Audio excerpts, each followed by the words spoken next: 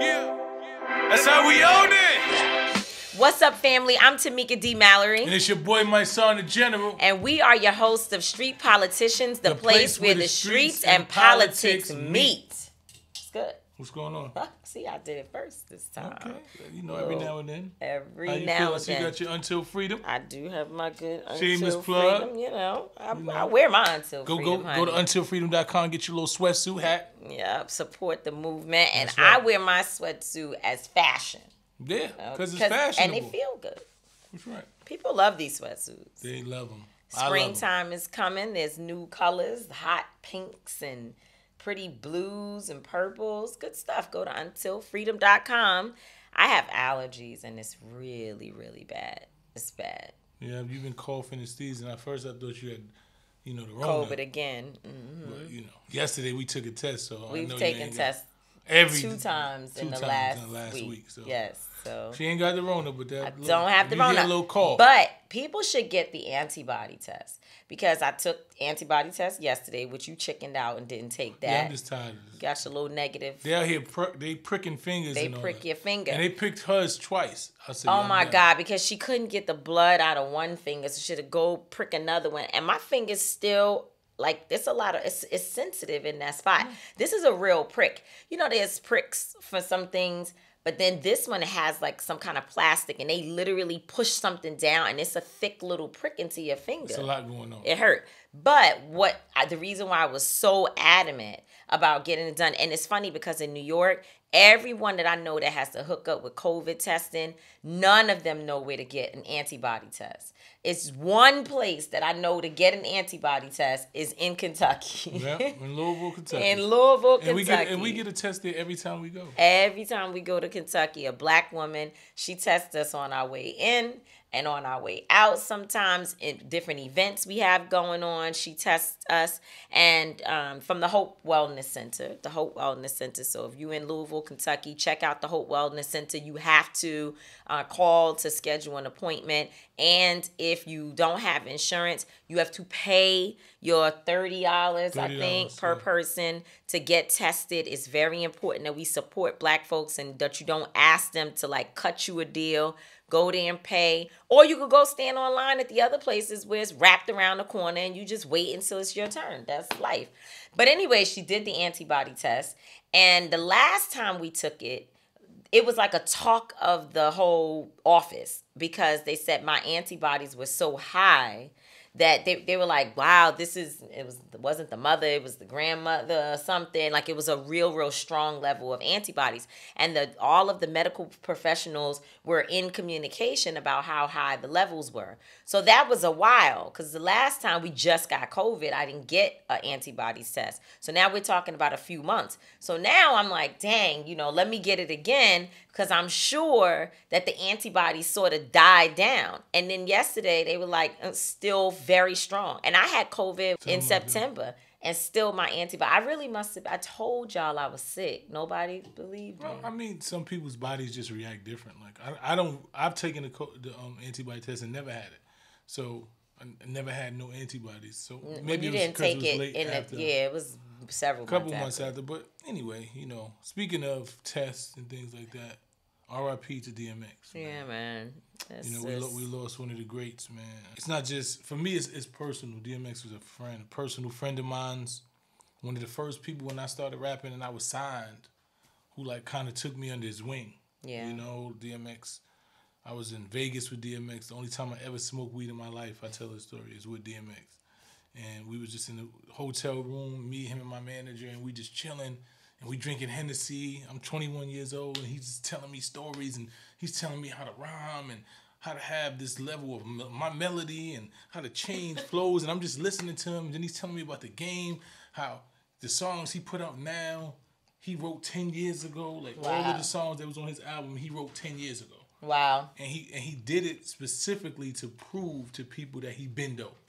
He didn't change the songs or nothing. He wrote these songs 10 years ago and came to the industry and just got new beats and put out and came out with 5 times platinum. So he's telling me these 5 times platinum. First album. So when he's telling me this story. Wait a minute. One album went 5 times platinum? He had 2 albums that went, I think Both of them were 5, or I think one of them were 5 and one were 3. So he sold somewhere between 8 and 10 million back-to-back albums. Within 6 months, he released them. And they, wow. yeah, I think nobody's ever done that in history. Wow. So he was a musical genius. So he taught me a lot about music. He gave me a lot of life lessons.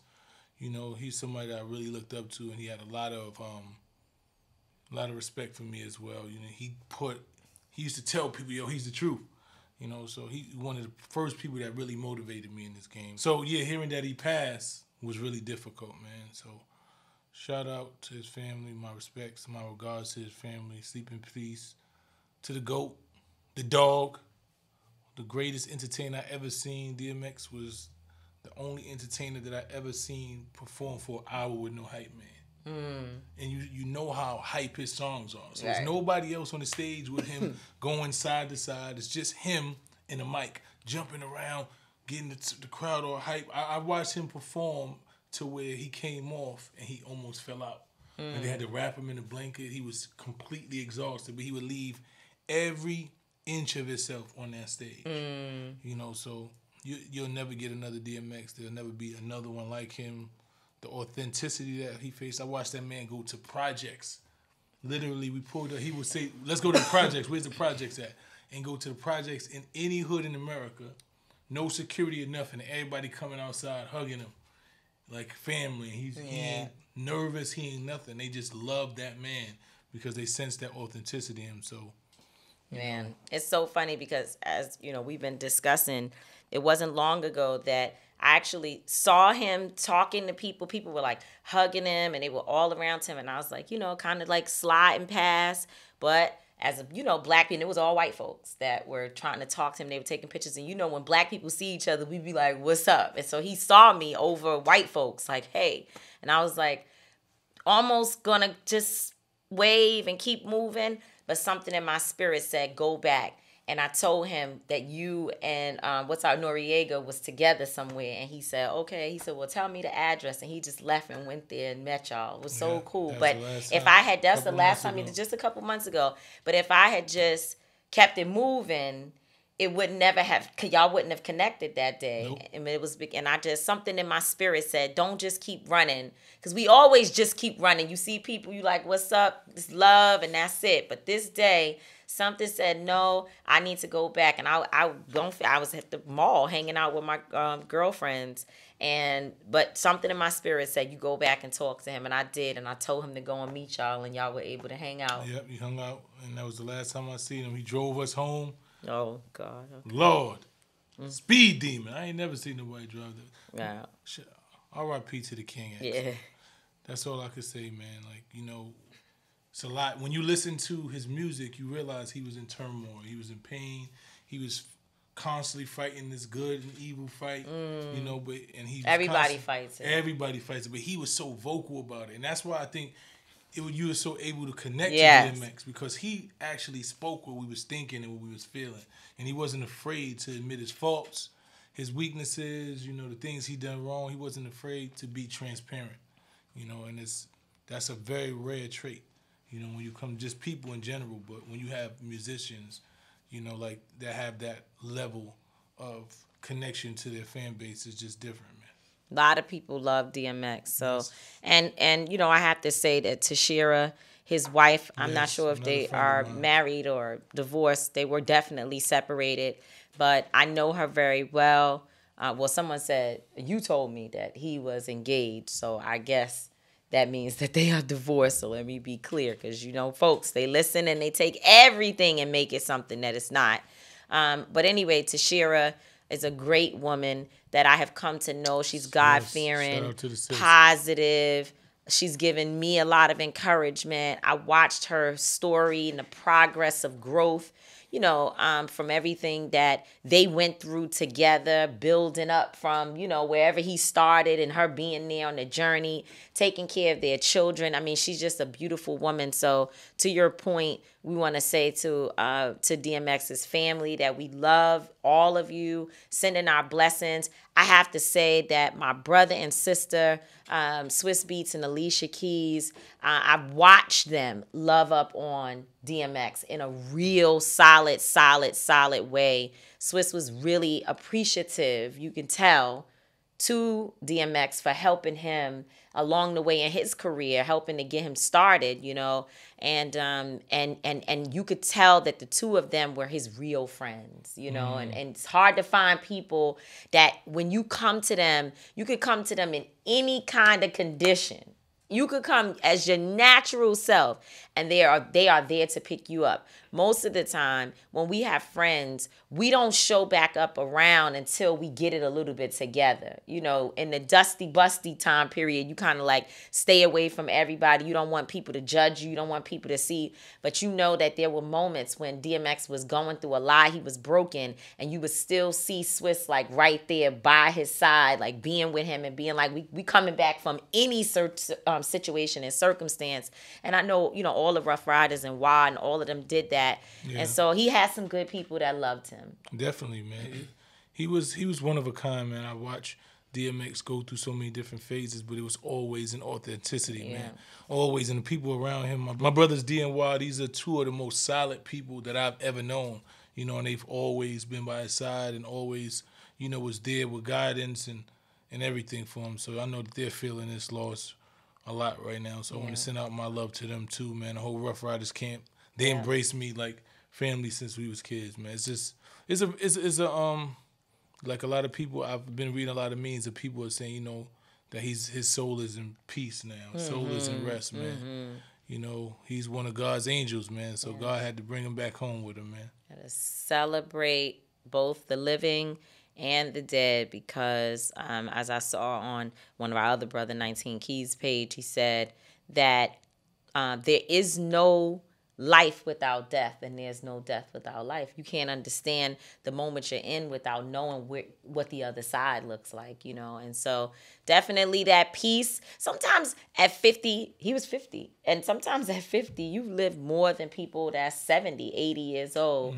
And so again, peace like a sleeping angel. That's right. R.I.P. to DMX. To the dog.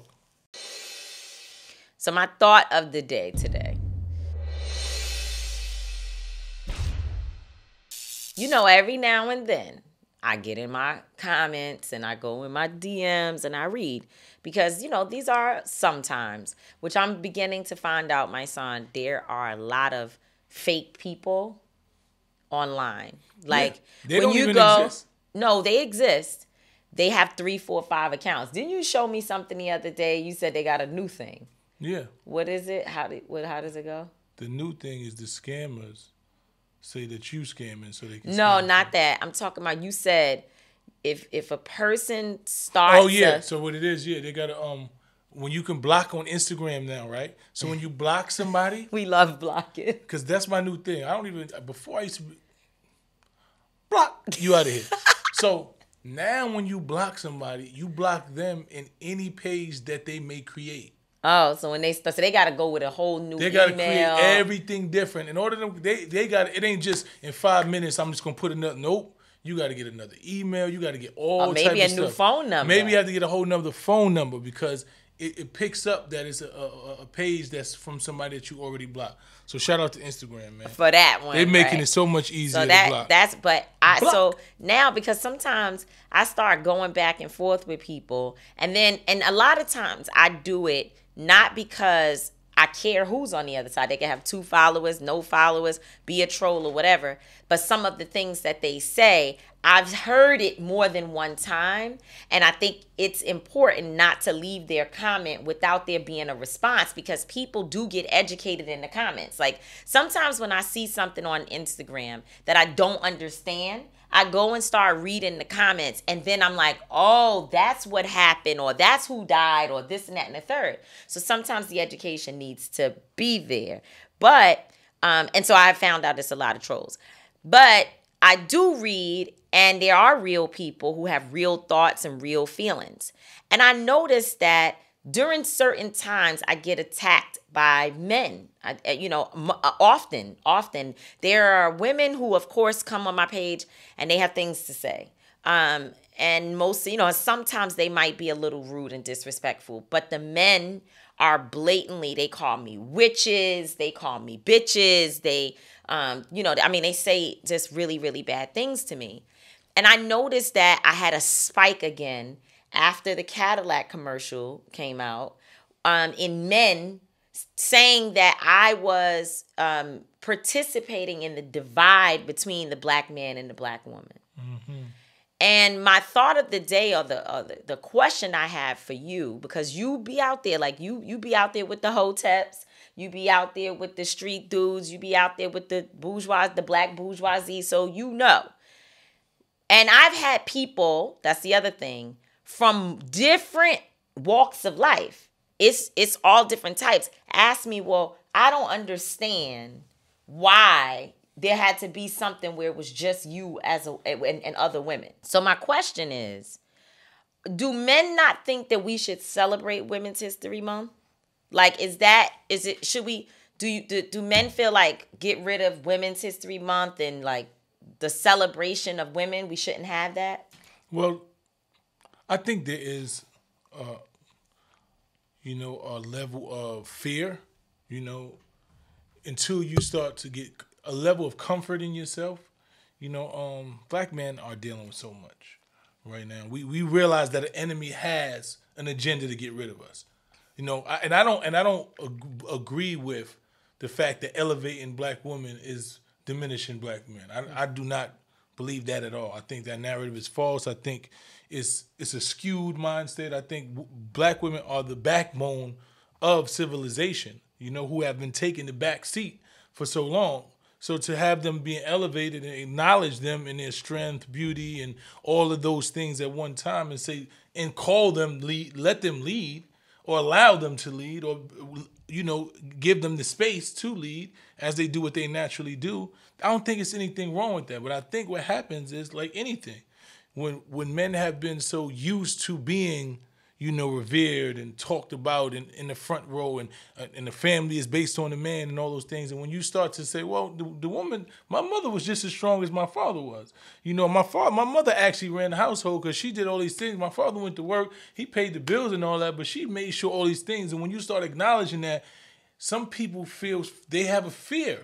They fear that it diminishes them. And I'll hear you saying a lot of black men, but there are black women who share this same thing. I've listened to some. I'm not saying it's not. I'm just saying the way that it is communicated to me. Yeah, I think it's out of fear. I think it's out of fear. I think when black men look at how we've been, we're being assassinated, how we're being incarcerated, all of those things at the highest rates of any other race is the black man, and then we see our women being elevated. It's a fear. It's like, damn, and some people, they have to get over that. You have to get over that fear. And there's a level of, not just fear. Some men are just actually scared. It ain't just fear. They just scared because a lot of times, unfortunately, that's the only place that black men are in control. They go to work. They working for some people. Some black men, not all. They're, most of them are working for somebody. They being beat down by the man. They being incarcerated. And in their household, they feel like daddy's the king. He runs this. So when you start seeing commercials that say black women are gonna lead this nation here, and there aren't no men, they just immediately equate it with something that's wrong. They don't look at the backstory and say, well, this is Women's History Month, and black women are beautiful women. Let them be elevated. Let them acknowledge their time. Let them have their time. But then they say, oh, we don't got a man's month. And it's a counter mentality. Men have been celebrated. Throughout history, men have led things. So when you look at it from the perspective, just basic perspective, you say it doesn't make sense. But when you look at the history of what black men have dealt with and are even still with dealing enslavement, separation of our families, I understand that. I do. But I think the challenge for me is something that Sojourner Truth said a long time ago, and I would add a little bit to it.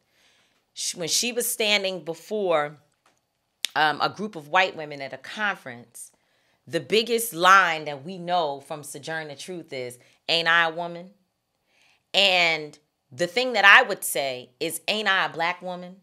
Do I not have the right to celebrate black women because I am one? So I hear people say, oh, this feminism thing. First of all, and Linda Sarsour explains it in the way that it's best. My feminism is not connected to politics. My feminism is connected to my own spirituality and faith. And that means that I believe in the power of women, and I understand the abuse that has been done to us by the world, of course, and by our men at times, right? I understand that just like we are in a position where we're breaking through the chains of racism, we also are breaking through the chains of sexism. But even as I sat as one of the highest ranking, if you will, people, black women within the Women's March, my role there was to always make sure that the agenda covered the entire black family. And y'all know that because not just you, but I brought several black men along with me and forced them at that table to allow black men's voices to be heard. And I said over and over again, and I've said it in speeches. I mean, if you go back and listen to some of my words, which is another thing, people talk and they don't listen, they don't do research, they just talk. If you listen to some of my speeches, I have said my feminism also includes my black son.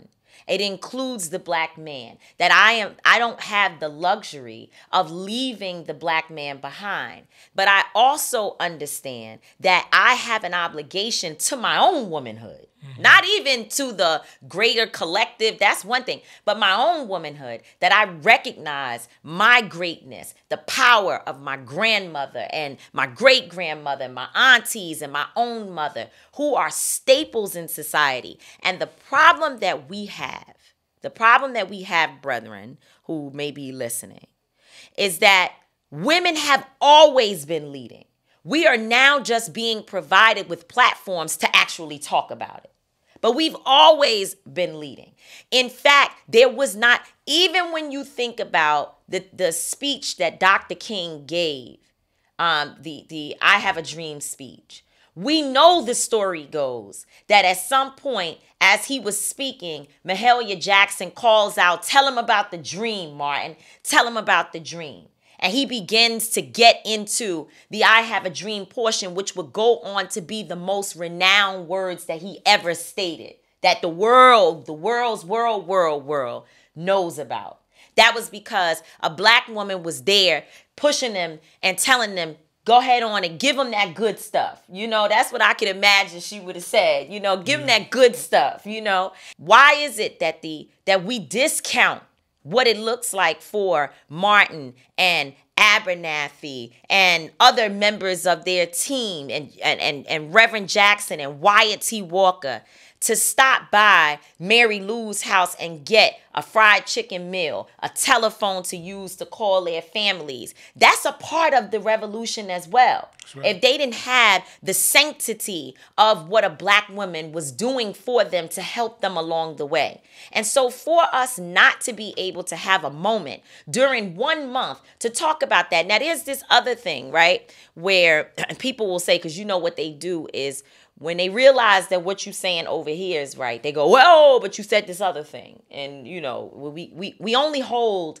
other people to every word they've ever said. We don't hold ourselves to that. You don't hear people doing YouTube videos, Twitter and all of that about their own mishaps, their failures. You don't see people running down. Yeah, I messed up. Yeah, today. I messed up today. I said this. I meant to say that. You don't see them apologizing to other people when they do and say things that are wrong. That's not what happens. But okay, that's cool. That's why God made us who we are and they are who they are. And that's why they do YouTube and Twitter.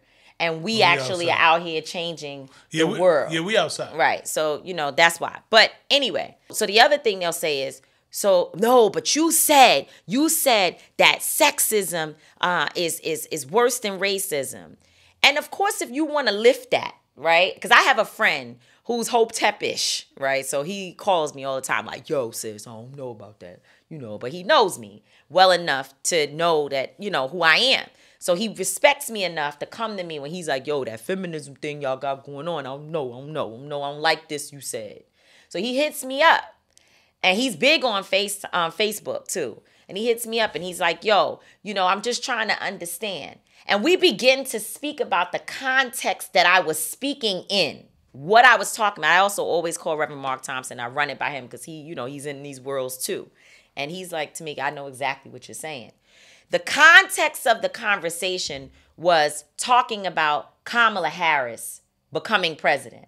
I was doing a TMZ interview in which they were asking me a bunch of things about the election. What do we want to see from Biden? How are we going to, they're running it all down.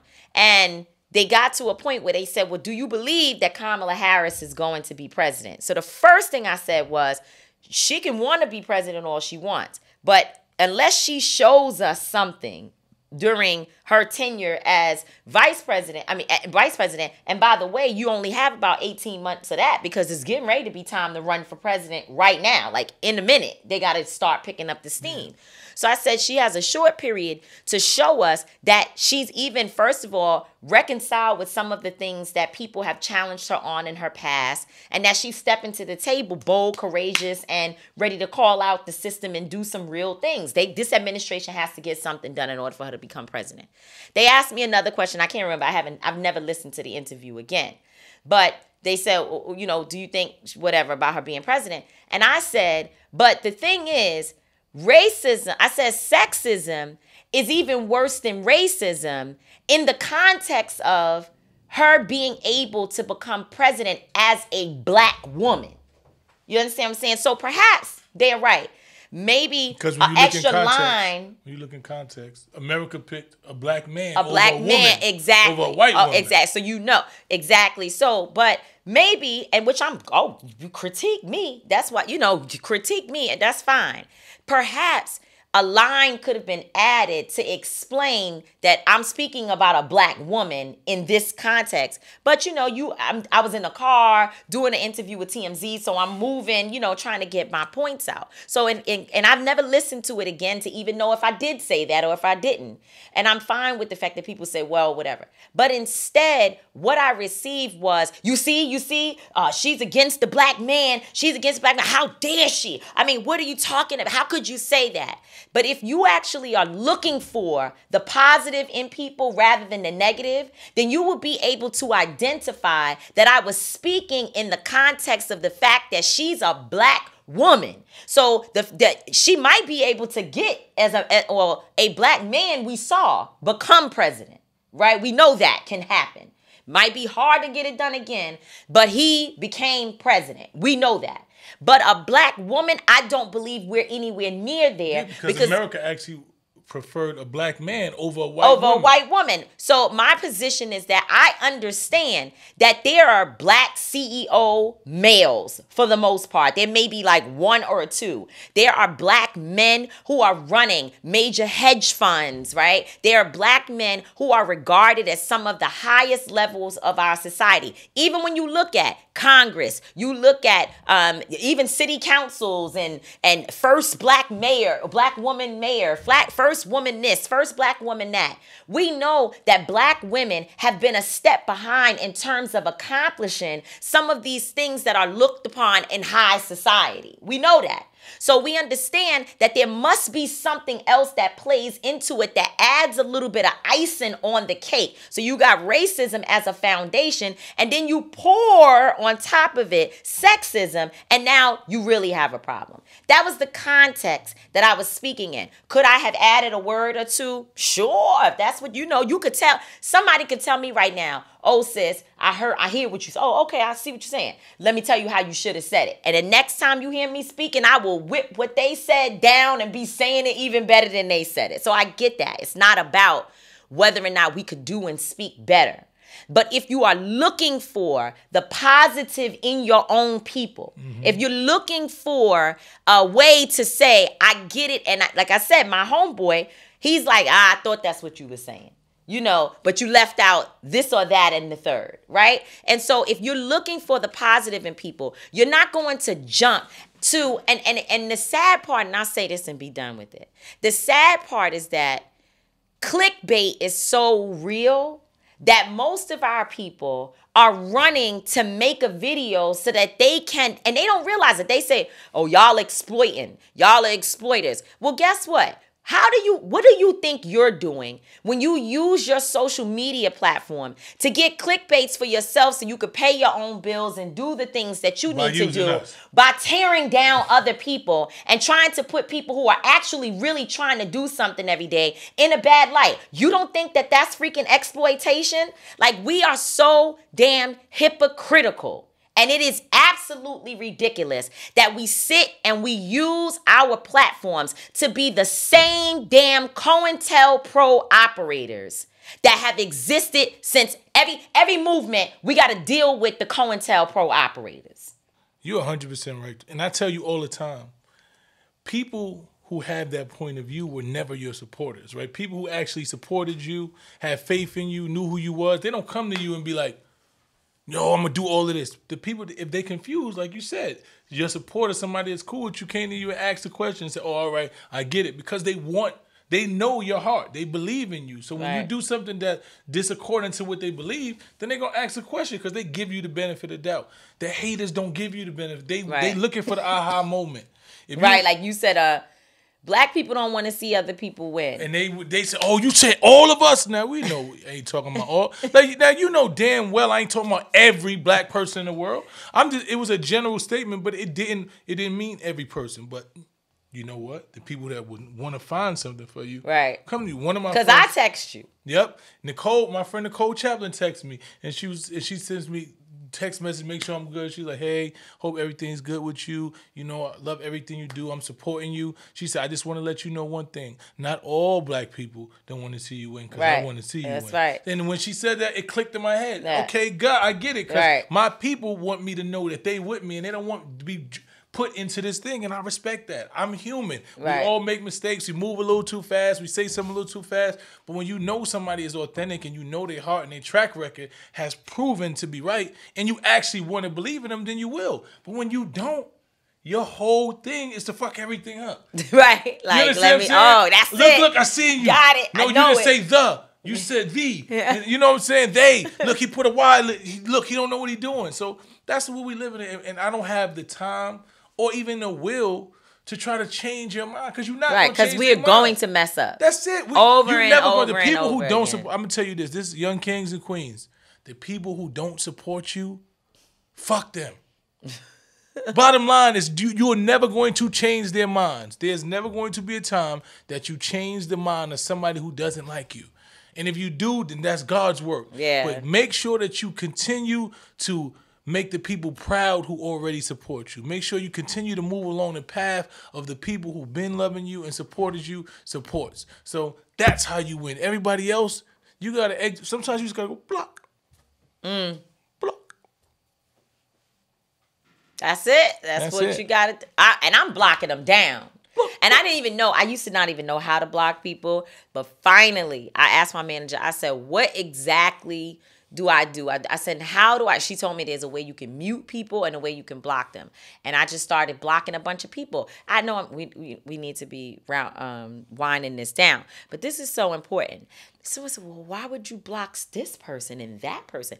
This one is nice and that one is, they just a truth teller, and this one is this, and you guys need to be, listen, your approach, and maybe I need to grow up. Maybe I need to. No, I do. I accept the fact that I have to say to God every night, I say, Lord, work right there. Like when you get in a massage and you tell a masseuse, like, right here, work right on that spot that helps me to grow up. At 40 years old, I know I need to grow to allow people to attack me, slander me, misrepresent me, use me, come with negative energy all the time. Every time I see something that I'm tagged in, it's about decoding what this one said, dealing with my son. Can't believe they did this time. She said this, and I need to work on God to allow that person to think they can still talk to me. I'm not mad at what you're doing. I know how to find you. I know who you are. I know that at one point we were in communication and we no longer are. I know that. I know exactly who you are. But I'm not looking for you to ask you to stop talking about me. I'm saying talk all day and all night. I just don't have to see it. Because when I wake up in the morning, it's a list of people that I know I got to deal with all day. People need me to get things done all day, all day, all day. There's pressures coming from every different direction. This happening, that happening. Got to check on your own family. I don't need negative energy that I don't have to deal with. It's sad enough that I got to watch the George Floyd murder. It's sad enough that I got to listen to Breonna Taylor's mother cry when she gets frustrated. It's sad enough that I got to work with organizers where we don't always get along. It's sad enough that I have to look at my mother who was at one point dancing and moving around, and now she's crying because she's partially paralyzed. And I got to worry about my son. Your negative energy, I don't need that right now. I just don't. If I want to look for it, if I want to look for negative energy, I will come to your page because I know it's going to be there. It's going to be there. So, block. Block. Facts. And now we come to our Streets is Talking segment where we have our resident brand expert, Latoya Bond. Thank you, Tamika and Mice, and welcome to the Brand Market. I'm Latoya Bond, your resident brand whisperer. Today, we are going to focus on a product for natural hair. So this week, the product that I am highlighting is Coil. You can find them at www.shopcoil.com. The reason why I love this product is because it focuses on moisture and hair growth. And if you're a naturalista, or just if you're a woman of color, those are two of the things that we struggle with the most. Our hair is constantly dry. No matter what we do, it seems like we can never get enough moisture. And we also struggle with hair growth. A lot of us try to grow our edges. And then because we wear so many protective styles, a lot of us deal with bald spots and alopecia in different areas. This product is perfect for it. It's super rich. I actually use this all the time. As you can see, my coils are popping. And they also have a scalp massager, which is great for stimulating your scalp and helping with hair growth. I want to tell you guys how to get your products featured on the Brand Market. You can find me on all platforms at The BBM Agency. That's The BBM, Boy Boy Mary Agency. Click the link in the bio and it'll have instructions on how you can submit your product for consideration. Under a new stimulus bill signed by President Biden, millions of Americans have, or they probably have already, but they will receive a third stimulus check. The third round payments are for $1,400 for eligible persons. You ain't get a check? I ain't had a stimmy yet. I think I got a check. Yeah, I ain't getting I no did. I think so. They nothing. put it in your bank account. You should actually. Yeah, nobody gives me nothing. But you can also get $1,400 for each eligible dependent. So today we're speaking to tax expert Shaquanna Brooks to learn more about the smartest ways to use your STIMMY check and also your tax refund, because you know the tax refund and the STIMMY check is all sort of coming at the same time. Trying to flip it. And well, people you got to flip that STIMMY. Flip it, but it's got to be done legally. We got to legally flip that STIMMY. And I think if there's one thing that we learned from the pandemic is that we cannot not have money, have stash, right? Because people just all of a sudden were cut off from working. They just didn't have a check. And until at that time, it was the Trump administration got it together to say, okay, we're going to start sending out money, or that there was going to be unemployment. You had different states with different rules, and there was so much happening. There were folks who literally went under during that time. And I think the thing we learned is that we have to make sure that we are secure enough to make it a few paychecks, right? Before you run out. So it's nice to have you here. You are our first. You are our first in studio guest. First Thank you. in studio guest. I'm so honored. And you should be, because we don't really be liking people. You know what I'm saying? Well, so we got you in our space. I'm grateful that you guys like me and you have me here. Ms.Business. Yeah. So before we get into flipping the STIMMY, tell people, like, what is it you do? How did you become successful? Like, give us your little background. My background. A little background? Well, it's a big background. That's right. Okay, yes, it's a big background. Big business. Okay, so I started out in Big Four accounting firm right after college. Before that, my dad owns restaurants in Brooklyn, in New York City. I was raised. I've literally been working since I was 6 years old. Wow. So at this point, I kind of feel like it's time for me to retire.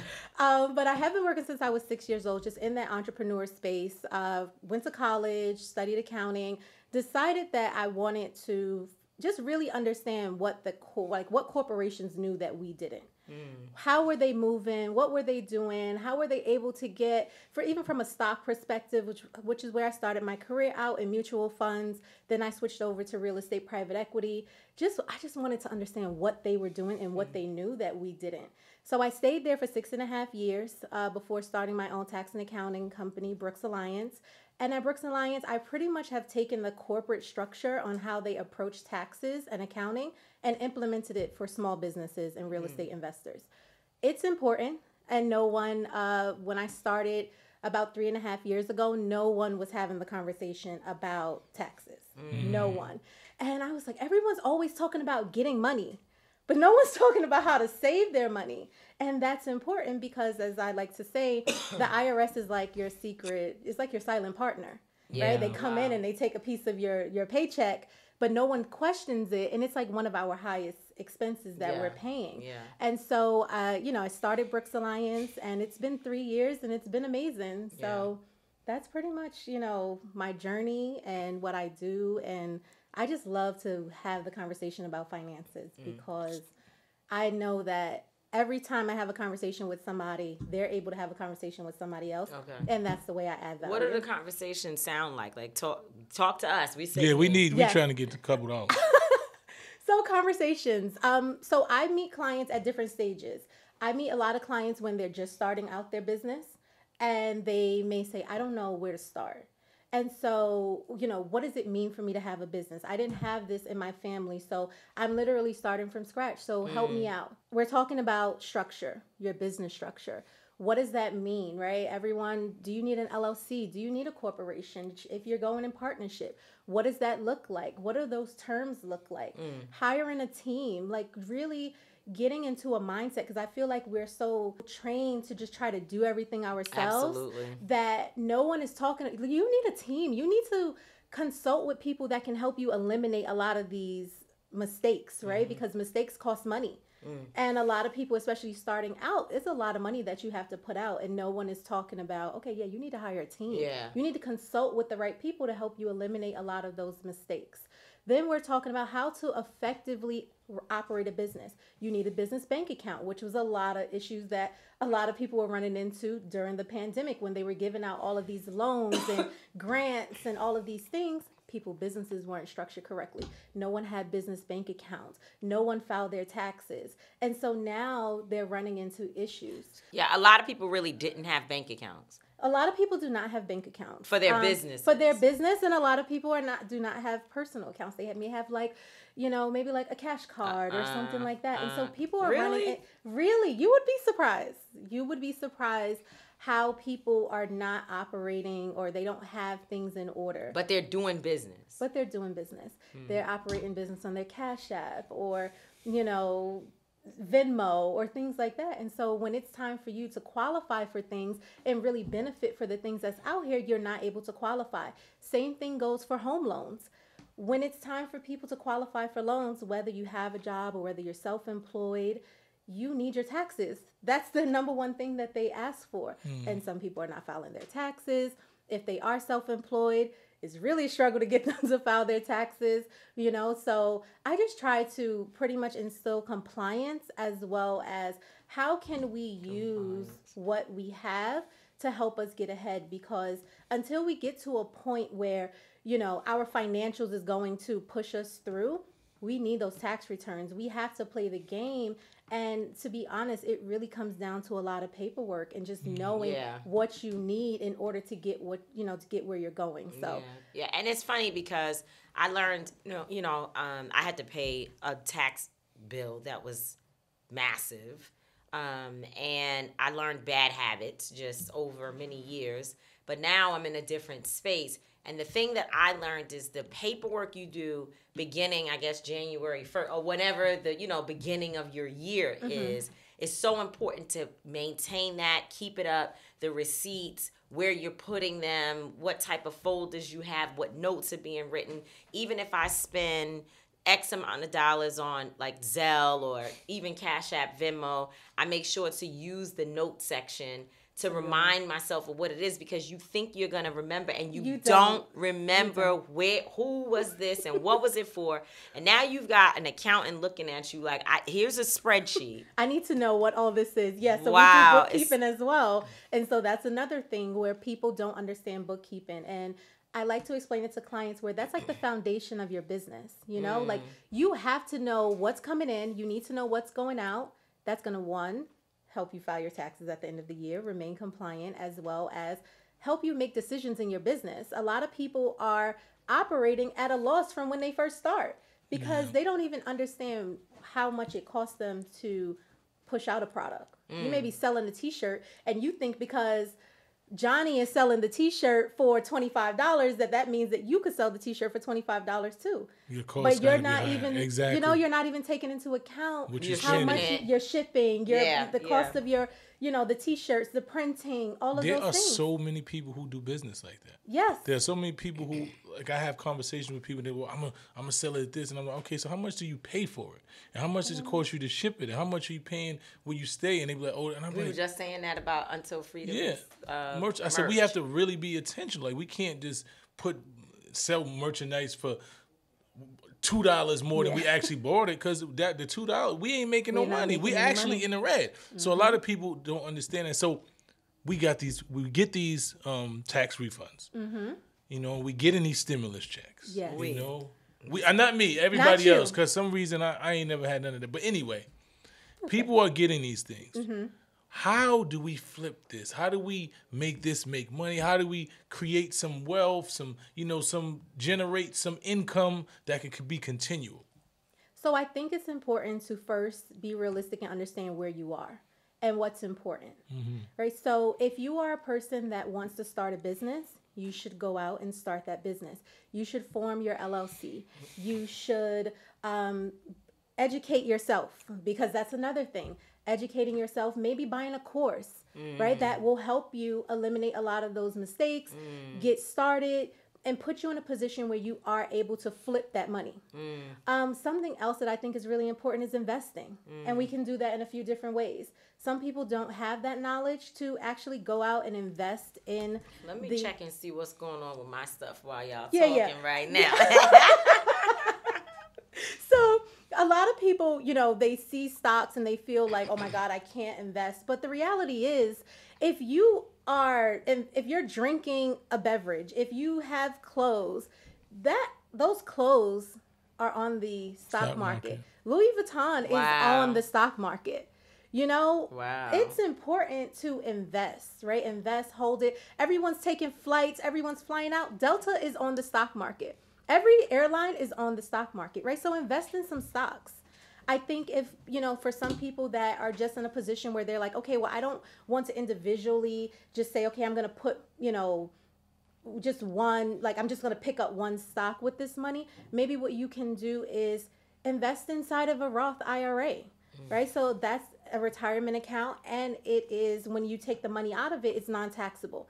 So that is extremely important because, again, the IRS is your silent, your silent partner, and can kill your wealth much faster than a lot of things.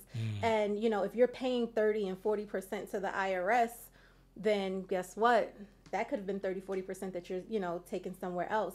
So with the Roth IRA, you get to contribute to that Roth IRA. You can choose, either a bucket of type of stocks or industries that you want to invest in.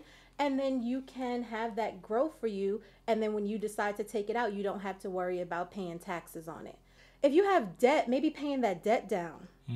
Debt keeps a lot of people in a rat race. I remember I had like debt from the old cable bill that my mother put my Social Security.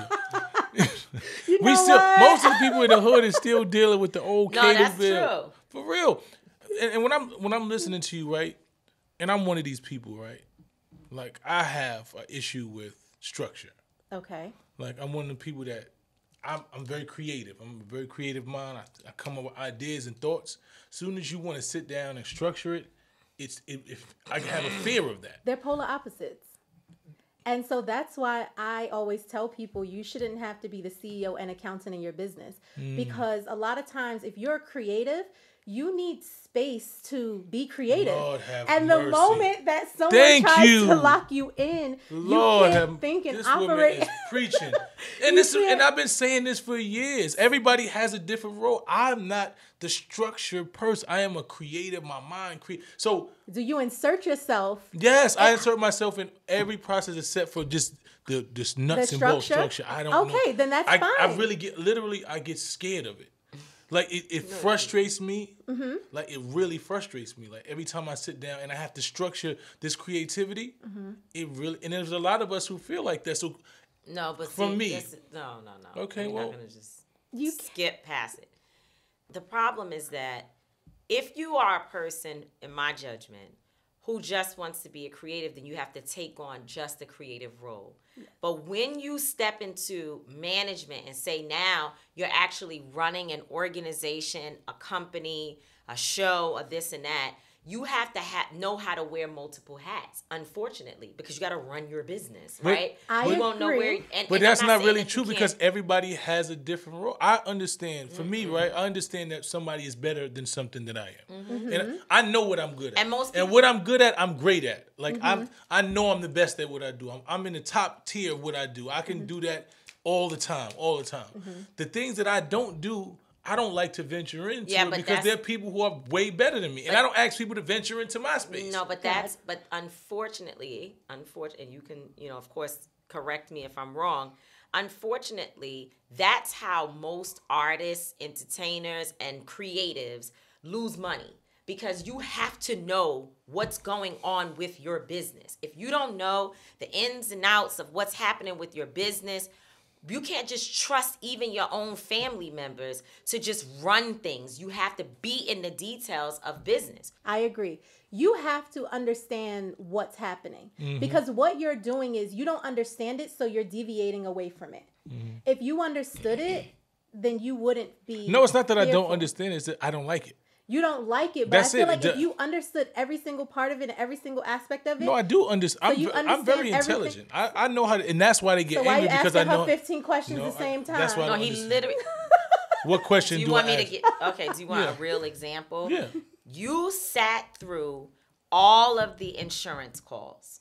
So you know about the setup of the insurance, how it works, what's going on. I forced you and your brother, our other person that is a lawyer, and he's brilliant. He wants to write and think and do policy and this and that and dream about what the world for Black people should be without, separation, our own world that we can create. That's what he wants to do. Meanwhile, the paperwork is due tomorrow. Okay, you know what I'm saying? I need you here. I need you here, right here with us, getting through this process. And this one over here is like, I'm writing a thing, and I got to go to the studio tonight, and this and that. And then they check in and go, chicks, y'all good? Y'all got it? All right, good. So he sat through all the calls about the insurance. I made them get on the phone. It was 3.5 hours of the day of talking through the steps. When we got off the phone, maybe 2 or 3 days later, he calls me and says, so we have insurance? So what is it? What does it look like? Well, so how much? I got to spend that kind of money? We chose the plan together. You wrote it off. You just didn't want to deal with it. But I do agree with her. Yeah, he doesn't have anything to say. Let me not even say that you don't understand it. If you applied yourself and paid attention, you'll understand it. But I think that you don't like it so much that you just write it off because it's not your thing. But you have to understand it because guess what? if something happens to your business, that insurance is going to come in handy. Like a lot of people during COVID was able to pull from their insurance because they were not able to make money, right? Like a lot of people are able to pay into insurance over their lifetime and then pull from it at a cash value and then invest in it or live off of it at some point, right? So I think that. And what about if something happens to one of us? Yes, that's important. Who's going to know where to get the passwords, the information? Like, you don't know.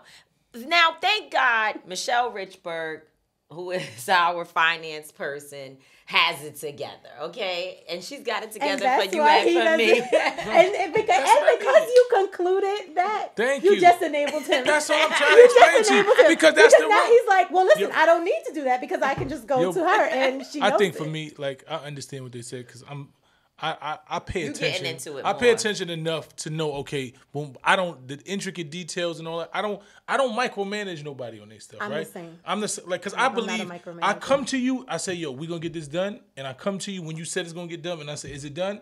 And if it's not, then we have an issue. Other than that, I'm not calling you 1,000 times. I'm not trying to figure out when you do it. They do that. They say, my son, did you do this? I said I was going to do it. I don't need you to call me 1,000 times about anything. Because I get... No, that's not accurate. Whenever I take on a task, I get my task done. I don't take on anything that I'm not going to get done. That's just not who I am. So you are more of okay, so you guys just operate different. We do. You are more detail-oriented. You want to be in the detail of it, right? You're a detail person. Yep. He is more high level. He's more like, I'm going to hire who I need to hire and have them give me high level what's going on. I'm both of you, right? So you have to have both things.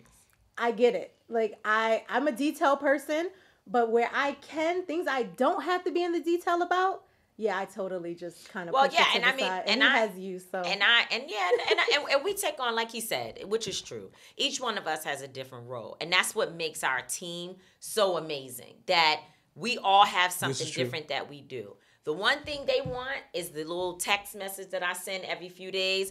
Here's what's in the bank. They want to know that. They want to know how. And then they say, and why did we spend so? Now that's the other thing. When we hire vendors, our security bill is outrageous. But it has to be because we live in a time and we deal with situations that are just ridiculous. They never understand why the bill is so high. But they want to order, but they want all the things. Well, now he doesn't even care. He's like, I don't need security. I'll fight for myself. We have had many fights about that several times because he says that and then he goes, I'm my own security. No, he says that and then he goes, we go somewhere. He goes, where's Hassan? This is ridiculous. I mean, we walking around.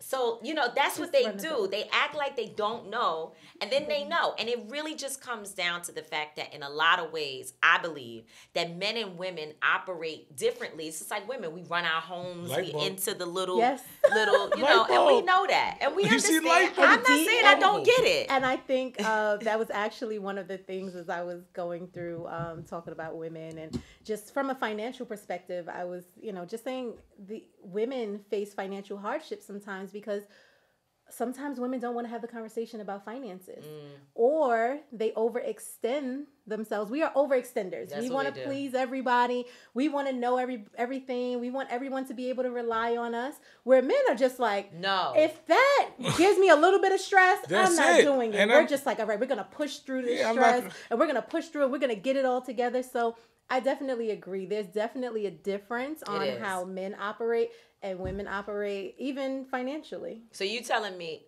my STIMMY check, that I think I got it. I'm pretty sure I got it because I saw $1,400 more in my bank account than what was supposed to be there, right? You got it. So I think I did get it. So I can't go buy a bag. You telling me to put it in my little... LVMH has a stock. Buy the stock.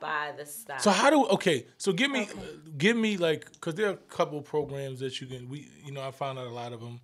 What are, like, if you just a regular dude from the hood, you got your STIMMY, you've been working all year, you got a couple dollars, you still got a little check that you working, but you got a little STIMMY, you got a few $1,000s. What do I do? What program what app do I get into to look for these things? Like, what is the basic, simple thing that JoJo can do? JoJo. Okay, so first, brokerage accounts. I use Ameritrade. I use Ameritrade for my stocks. I do think that there needs to be some education right? So You gotta learn first. You have to learn first. So find someone that is educating, like Wall Street Trapper. That's his whole on Instagram. I'm not sure if you follow him on Instagram, but that's his whole thing where he's like, I want to show the hood that we can invest in stocks too. And this is how you do it. Like he has a monthly membership, right? So you can do that where I think it's like $27 a month, but you're in this community of investors. And so now it becomes a part of your conversation. And now you're able to say, okay, well, I can do this. And okay, this person made this play or, got this stock. I'm going to do the same. So sometimes it's before you can actually get the results, which I know everybody wants. We live in this microwave society where people like, okay, I want to invest in stocks and I want to be rich today. But it's really about understanding like the power of stocks because a lot of people don't even understand that. So if I was JoJo and I got $1,400, now some people got a lot of money. They got a lot of kids. Yeah, they got a few They kids. got a few kids and they got 1,400. They got about 10 racks. I got about right? 10 racks and then right you now. get 10 racks for your from your tax refund. So I got 20. So can I take? So if I have 10,000, can I split it in half and get my bag with 5 or 4, 3 or whatever and some things? And then you know why I'm saying that? Because I'm just being realistic. You're being realistic. I'm being realistic, Most people and trying I to get know it that back. if you're forcing me to take my whole $10,000 check make and more invest money. it, Whoa, I get wow. it. No, but I'm saying in my situation, Whoa, it's me. I have grown to a whole different place because I've been through enough to understand, and I got bags galore, so I don't need to think about that. So I am invested because I have a stash app. And when I see things going on, I am moving my money around. And Airbnb, by the way, has actually been doing really, really well for me. Really well. So, to be clear, but I also have, I come from a time and I have friends, cousins, family members, and I know that if I tell them to take their whole $10,000 check and go invest it, they're not going to do it. And more than likely, because of the pressure of the whole 10,000, they start thinking of this and that and then the next thing you know, they did nothing. They didn't invest anything. So I want to give realistic advice. If you've got $10,000 you sitting on, if you got $5,000 you sitting on, take $1,500 and blow it doing whatever it is you want. But make an investment of $3,500 or $5,000 or whatever and go and do something. I think people can do that. I think what she's saying is right. I feel like when you make things and make people feel that they can obtain things, they do it. It's kind of breaking it down in bite sizes. You can't take someone that's used to getting money and blowing it to then saying, hey, take this whole $10,000 and just put it. My son doesn't blow money, so he doesn't understand. You don't understand that. See, your mind don't waste money at all. See, but but listen. Yeah, I came from the bottom, like all the way zero, and I did prison time, so I know dudes that's in jail that's beg you for soup that costs 10 cents. They don't have nothing. So I've seen absolutely destitution. So for me to just, you're not gonna waste money. I'm just not gonna do it. It's gonna make sense. If I buy something, I can buy 3 of them. Like I don't. That's just my mindset. But most people don't think like that, and that's what you have to understand. Right. Most people are living paycheck to paycheck. Yeah. And some of the time it is because of bills, but a lot of the time also. People out here, they're eating out all the time. They're popping bottles. They are buying popping bags. Bottles is expensive, Doc. Expensive. Like, Jesus. It is expensive. I don't do that. Only if I'm going outside with guys. Guys like to pop bottles. I'm not doing that. But yeah, so a lot of the time, people are wasting a lot of money. So you do have to be realistic. And you can't just say, oh, if you're going to take your $10,000 and make it 20. People don't see it like that. They're like, I'm gambling. I may not be able to flip this 10,000 because again, you're entering an arena you know nothing about. So if you don't see the value, let's say in stocks, or even if somebody may want a house, if you get $10,000, if you get an FHA program, sometimes that's enough for a down payment for a house. But some people aren't looking at it like that, right? So yeah, she's perfect. Because I can see my Neverfull sitting right here. My Neverfull is sitting right here. My new Louboutins is right here. And I'm gonna look cute. And I need to do it for the gram. Yes, and I might be able to flip it because when I put my Neverfull and my new Louboutin shoes on, that I might meet somebody that's got the ability to get me to the 10,000 so I could get. So and on that note. Thank you very much. You're welcome. Yes. So what I would say is figure out let's say in your example where you're like, okay, the person got 10,000. Maybe take 20% of it, do something that you want to do. Yeah. And then take the 80% and really invest it. Because, and I think, again, you have to really understand where you are. And I think being realistic with yourself is very important. Are you ready to invest? If you're not, then maybe you should just kind of put your money to the side until you... It only takes $50. I know. So, but listen, this has been great, and yes, we can stay and talk all day because there's so many little questions and ins and outs. But how do people contact you if they want to work with you? They need some support. I think the biggest thing for me has been, like you said, the educational piece. I shied away from it for so long. One, because I wanted to blow my money. I wanted to buy, as soon as I came into $3,000, I wanted to go buy $600 worth of makeup and, a new pair of shoes and this and that. I wanted that. That's what made me feel validated in the moment. But as I became more educated, especially when I got my tax bill and when some other things happened to me, and also during 2018, 2019, I tell the story all the time, I had to ask people for money to help bail me out of a situation, but yet I was making big money and just spent, like you said, dinner, this, that, just not thinking. Now, I don't play no games. Like, it's a different situation, but the education that I went through with the folks who I finally allowed in. They were always around, but I didn't want them to see how bad the situation was, and I also didn't want to listen because I knew it was going to take a sacrifice. And you wasn't ready. Yeah. Again, being real with yourself and knowing where you were at that moment. Yeah. Right? So in regards to reaching out to me, across all platforms, is Ms.Business 101. Ms.Business 101. Ms.Business. There's no such spelling as business. Ms.Business. Ms.Business. Ms.Business. So Ms.Business 101 across all platforms. That's also my website, Ms.Business 101. Okay. If you reach out to me on any of my social media platforms, you can email me, DM me. I will get back to you. Great. Well, we appreciate you. Thank you for Shaquanna having Brooks, me. a.k.a. Miss Benny. She out here doing her thing. We appreciate you. I'm going to take a lot of that you took. I'm going to invest my STIMMY that I ain't got. Invest your STIMMY that you ain't got and be a part of the meeting. I'll be trying. I'm a part of the meeting. Don't listen to that because I'm a part of the meeting. I just know my role. I don't have a problem playing my role. I'm good at what I do, and I'm not good at what I don't do. So you don't want to... I learn piece by piece. I come to the meeting, right? I'm at the meeting. I'm listening. I'm saying. Sometimes I check out when it ain't my part, though. But when it's my part, I'm all in. And the thing is, they want to interfere with my part, too.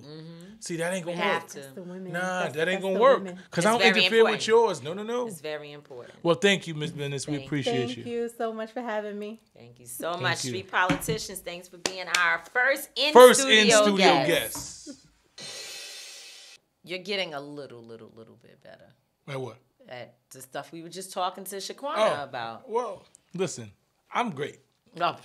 You know what I'm saying? I know what I'm doing. You're getting a little bit better. You're getting a little better at letting me do my own thing. That's true. I stay out of your merch business. Thing. You See, notice when people do their own thing. But you notice that I stay out of it completely. But that's only because I left Julian Hoffenberg in the middle of it. So I know that there's the same type of management that's happening. That's Julian Hoffenberg calls me and said, hey, I need this done. It gets done. I call her. And we have a business relationship that works for us. She doesn't micromanage me. And it works. You know what I'm saying? But shout out to Shaquanna. Brooks. She brought us, showed us how to flip. Some good Ms. Bennett. I mean, basically the thing I learned from what she said, which we already know, is that this is the time of engaging in the market, right? Yeah. If you have money in your hand, you need to be investing. You need to be getting your LLC, building out your business, paying off debt, doing things that will help you to be more financially secure. I think most people will say, well, we were never taught and we don't know, but there's so much information about this now. We do know, but we're choosing to ignore the things that we should be doing because we have bad habits that so many of us have settled into. A lot of people are just scared of doing something new. Right. You know, when you start talking about money and you start talking about big words and you say stock market, they think it's just this far off planet. Yeah, you know, that's true. They think it's like, I can't do that because rich people do that. I'm just a regular person. So you have to really start breaking it down from nuts to bolts so they can feel comfortable in doing it. So I think we're in that era right now. We're in the stage of doing that right now. Yeah. In saying that, we have another guest. Yes. Who No, is- really. Because for our next guest, Yeah. I think one of the things that will make people more comfortable is helping our children, like Mm-hmm. starting with them being really, really small. Because even, when I look at my child, the one thing about him is that he, at 22 years old, he doesn't really ask for money. He takes care of himself. He pays his bills. But he also doesn't understand, and the way I feel, like he goes to the club, they pop bottles, and then when it's rent time, you could tell he hustling Yeah. it up, doing what he got to do, trying to Scrambling. figure it out, right? Yeah. And so that's but these are skills that you learn that you should learn as a kid. You put your important things away and then use whatever is left over. So today, we have somebody that will talk to us about the children and what we should be teaching them. I love this book. That's dope. This Yes, is like yes. Larry the Lending Lion, Money and Finance Lessons for Kids. By Aisha Hall, who is a Aisha very Hall. good friend of mine. She is dope. She's formerly incarcerated like myself. Oh, okay. And she came home hitting the ground running, and she does so many different things, but this is one of her many feats. Wow. So we're gonna have her talk about this book and her journey and all the things that she's doing for the community. She's also an activist. She's entrepreneur. She does so many different things. So Aisha, how are you doing today? Aisha, we appreciate you. I have long respected and appreciated what it is that you are contributing to society. So thank you so much for being with us today. Thank y'all. Thank you for having me. Like, I'm honored. I love you. Oh, I love you, You know, too. sweetie. I definitely look up to you, your courage. You know, I think that it's amazing. My son, you already know, my friend, my brother. That's right. I really respect what y'all do. So Thank this you is an so honor to much. even be here. Yes. And You are our second in studio guest. Second ever Oh, in studio guest that wow. we've ever had. oh, I'm special. Okay. Yes, you are. Yes, so this was this is probably the most important thing that I've done so far since I've been home. How long has it been since you've been home? I've been home 3 years. Okay. I've been out of the halfway house for a little over 2 years. And how long were you incarcerated? 10 years. Okay. 10 years. Give them a little, Yeah, give them a little 10 background, years. so so Okay. they can see all the greatness that you do. Okay, thank you. Well, I did 10 years in federal prison. And the reason I went to prison is I was charged with conspiracy to commit wire fraud. And I had a company. I was very young. I was 24. And I got involved in the trade business. And what I learned was that in private placement trading, that there's not a lot of African Americans. And the requirements to enter those trades are like unrealistic. $100 million, $50 million. That's the net worth that you have to get in. You can spend $100 if you want once you get in, but they don't let you in unless you have a certain net worth. So And how much is it? anywhere from 50 million to 100 million. Jesus. So you know who's getting in there. You know, there's a small class of people that are getting into those trades, and it's just not fair. So what I did was I took clients and I linked them with, hedge fund managers or people who had very high-end assets, and they shared the assets on paper. So now when you get to the trade door and they're like, well, I'm sorry, we know you want to come in here and spend, $1 million, but if you're not worth 100 million, you can't get in. And now they were able to say, I am worth 100 million because I connected them with people who were. The problem and the way I got in trouble is that process took a while. So people who were anxious, I changed the paperwork so that they could get in faster. And that's where I messed up. But, in the scope of things, it wasn't something that I should have gotten 10 years for. Who taught you how to do it? I taught myself. Okay. Yeah, I taught myself. I was very young. And like I said, I made $10 million. I didn't expect to. It was something that came to me like just from, different relationships with people and being in the mortgage business at one time. So I got lucky, I guess, in being able to learn that. But what I was taught was self-taught. And I wish that I had more financial education younger. They didn't teach about credit because this is a credit-driven business. And they didn't teach about credit and commodities, which is the actual thing that's traded, mostly comes from Africa. So I did a lot of business in Africa, a lot of business in Sierra Leone. And most of that business is run by European companies. And, it's not really something that we're a part of, but we are the creators of it because it comes from our land. So it's a very interesting thing. And I wanted to, after being in prison, coming home, I came into like scamming was huge. And I realized that a lot of people aren't just criminal minded. They want things. They want tools to be able to live a better life. And they don't really know how to go about it. So they do it the wrong way or the fast way. But they're not bad people. So this book that I wrote, Larry the Linden Lion, is to teach children about financial responsibility and learning how to manage their money, what it means to have good credit, what it means to have bad credit. And I've read this book to 5 and 6-year-olds, and there's a quiz in the back, and they get it. Because it rhymes, it's very simplified, and it just teaches them that if you borrow, you have to pay it back. But if you pay it back, you earn points, and those points will make people trust you to lend you money so you can do the things that you want to do responsibly. But it sounds like I could send this to a 25-year-old.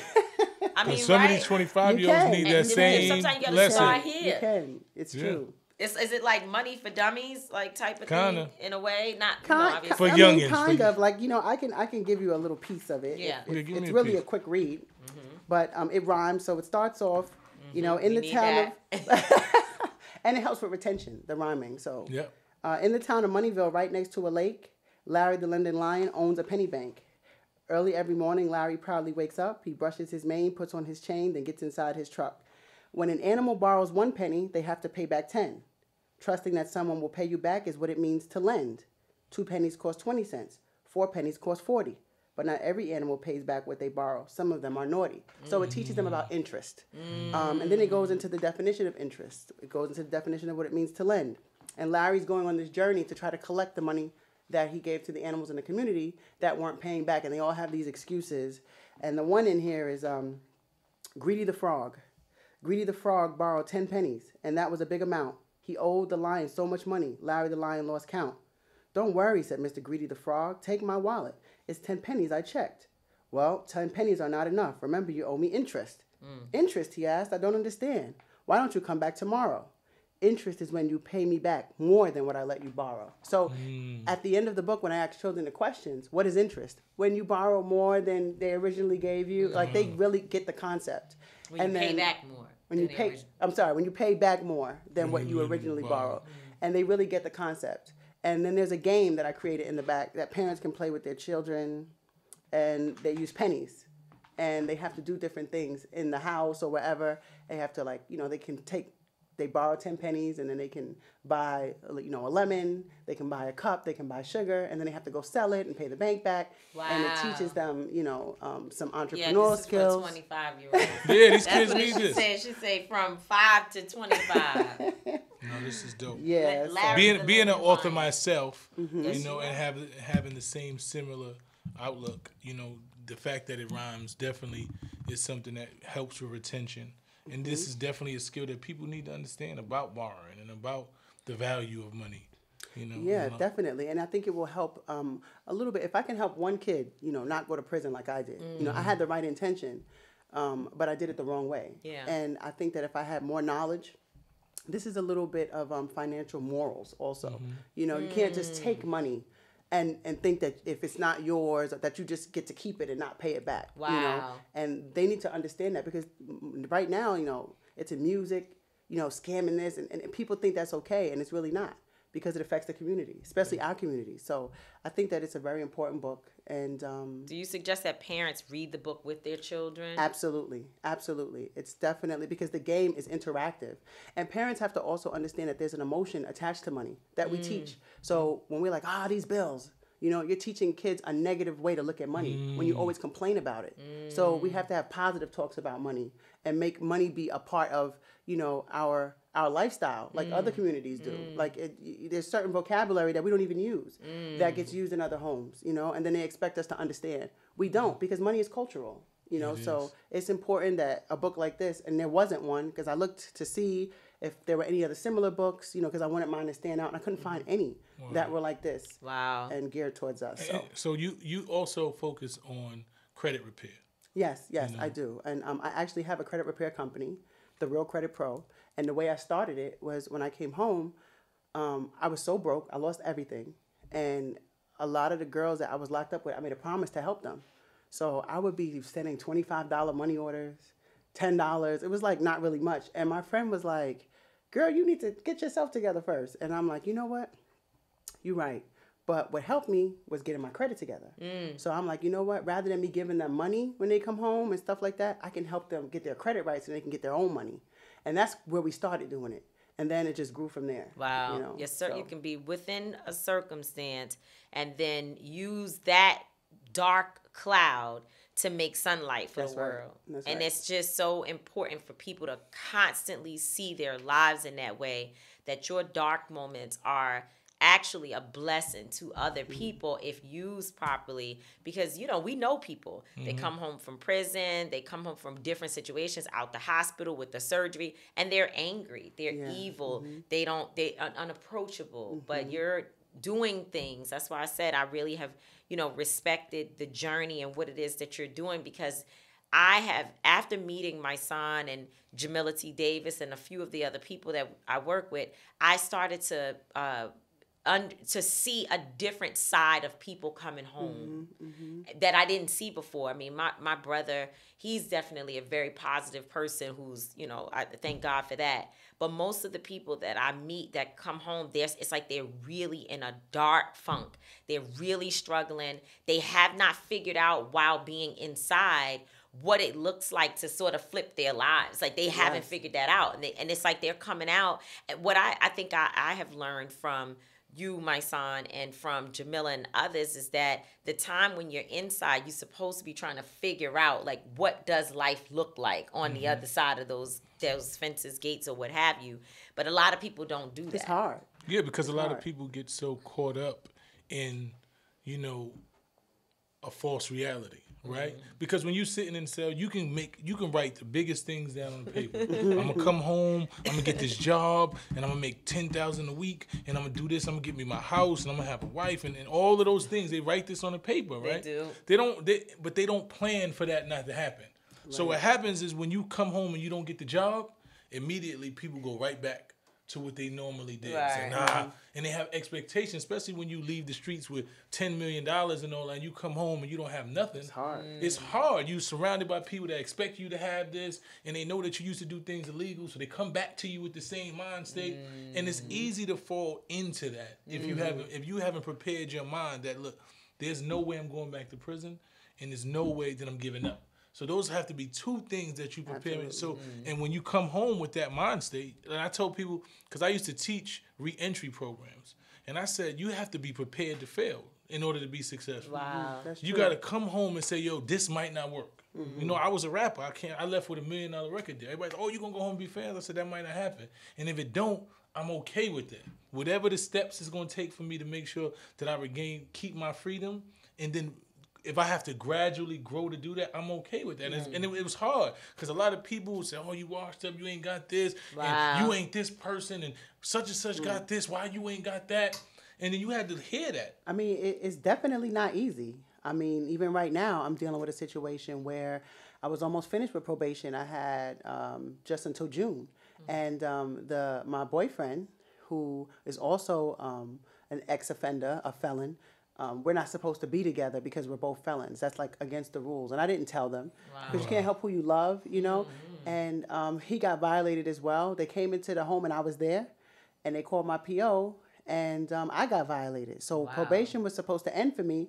Not only did it not end, it was extended for 2 additional years, and I have a bracelet on. A bracelet? A bracelet. Let me see that. A bracelet. Wow.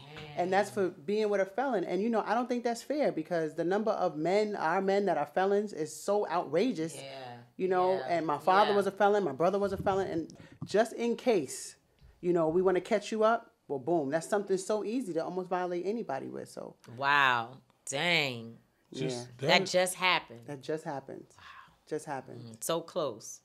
Close. I mean, in our communities, like, I'm trying to think, outside of one man, maybe 2 that I've been with in my entire, you know, life, all of the men that I have dated or been with, they all have a record. They all are either convicted felon or, you know, they at least have done state time. Yeah, I mean. And I mean, these are some of them, it's for different reasons. Some of them, it could be, you know, something white collar. 2 extra years. And after you did 10 and a half years, so 10 and a half just because you loved the man who was formerly in car, he ain't in jail now. Formally, he's home No, on he parole. is. He was violated, but his violation got him locked up. But he got violated the day. Oh, that same day. You was in the house with him. Wow. Y'all chilling home. Y'all trying to change your life around. Y'all doing positive things.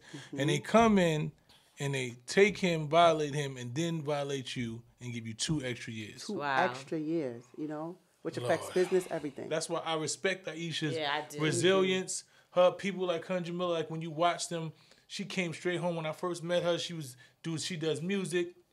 She was in a club. She had this energy, and she kept doing music.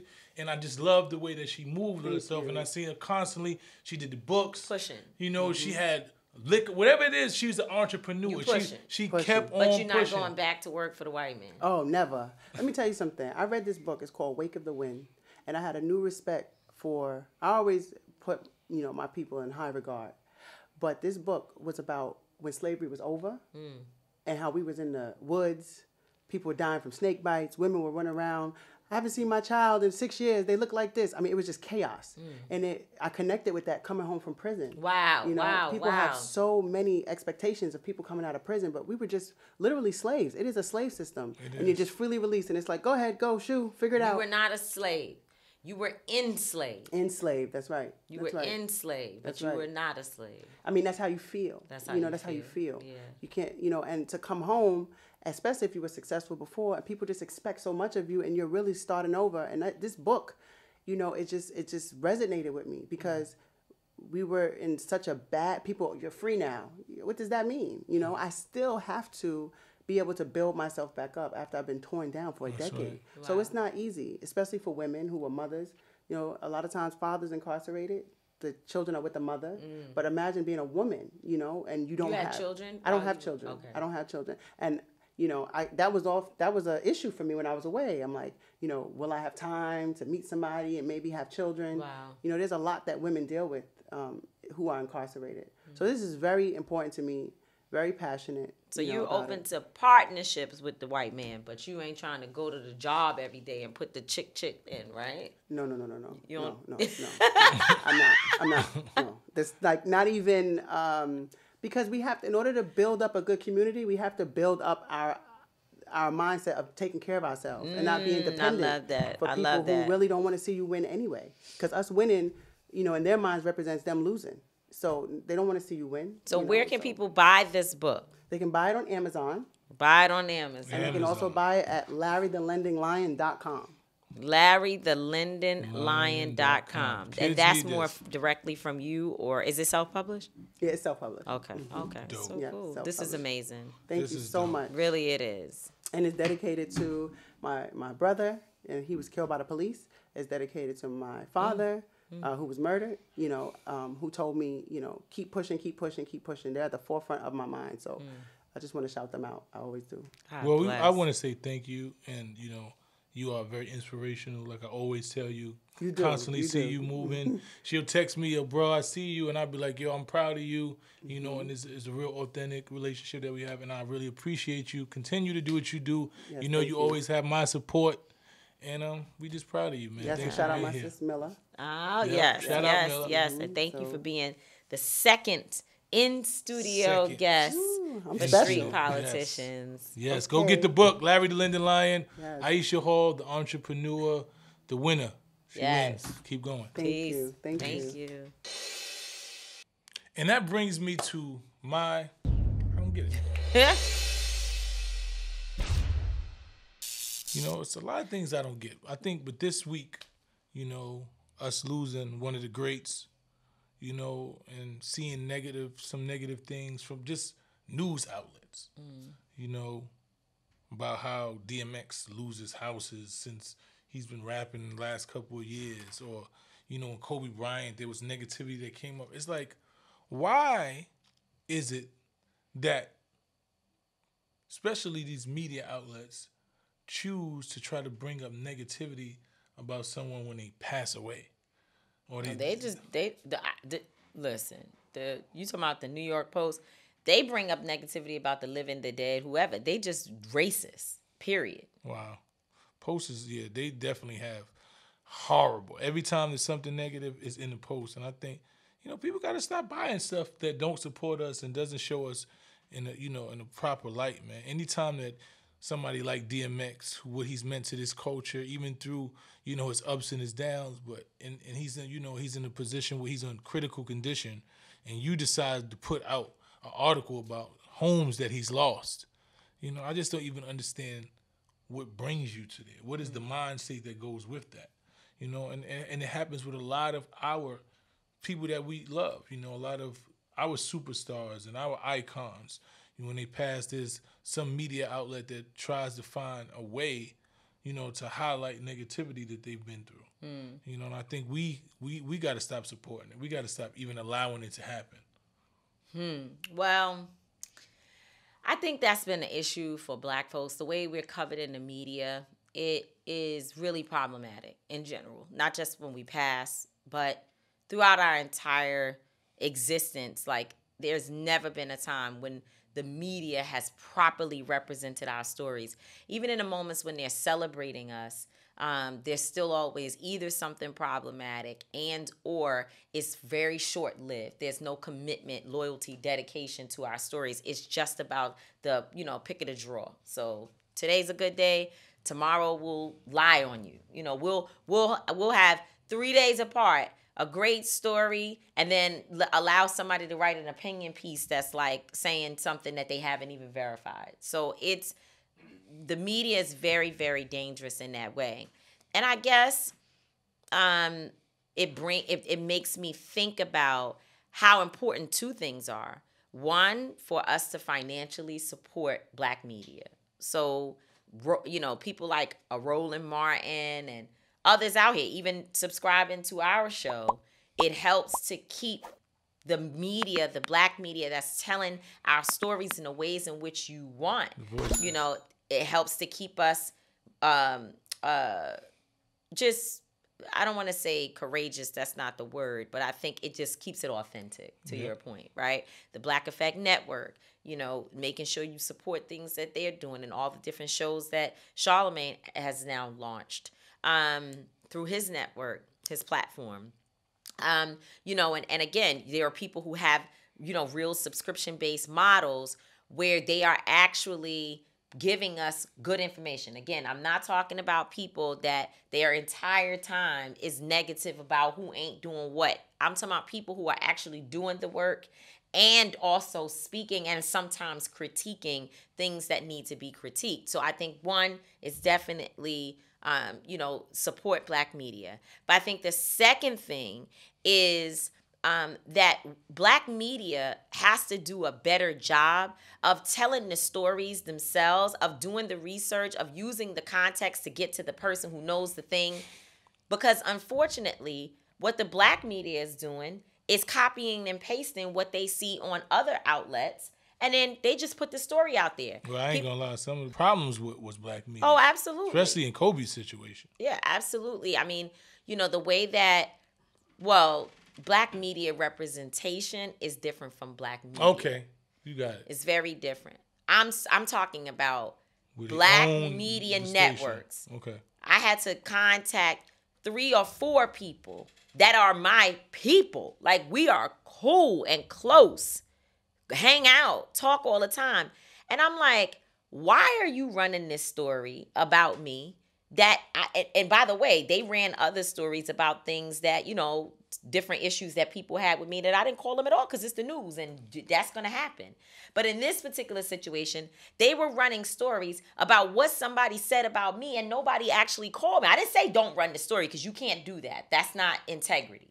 I didn't say don't run it. I said, did anybody on your team, the one that saw me in the office or knows we go to dinner, just think to call me and say, hey, what's your perspective? Do you not even get that opportunity? So it diminishes the value of even Black press when they don't do real work. And I know the budgets are low, so the two things, that's why I said these are 2 points. Because they'll say the researchers and all the things that the bigger entities have, they can't afford. So they end up being cut and paste journalists, and that's not real journalism. Our legends and our icons should be able to die with respect, you know, and overcome their shortcomings, especially if they've done the work to move past them. So no media, and especially not Black media, should be covering us in that light. Yeah. And if they do, Block. Block. So that brings us to the end of another episode of Street Politicians. We want to thank y'all for joining us. Always love the #1 show, #1 podcast, number one in the world. So if you have any suggestions, if you have any topics you want us to talk about, just hit us up, man. Listen, I'm not gonna always be right.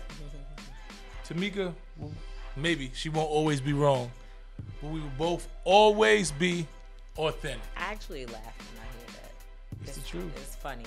Peace. It's the truth. Because you're going to be wrong most of the time, not all the time. Sometimes. Oh. Not about this. Oh, yeah. Oh, get this right now. That's how we own it. That's how we own it.